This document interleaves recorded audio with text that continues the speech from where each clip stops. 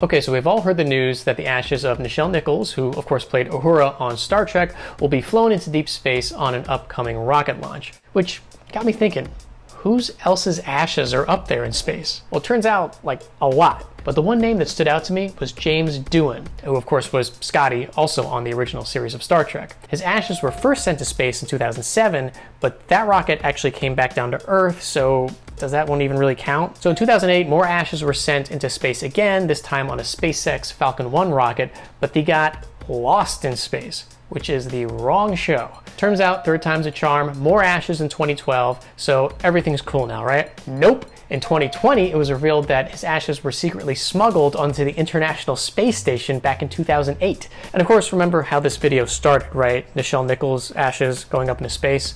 Well, guess who's going with her? You guessed it.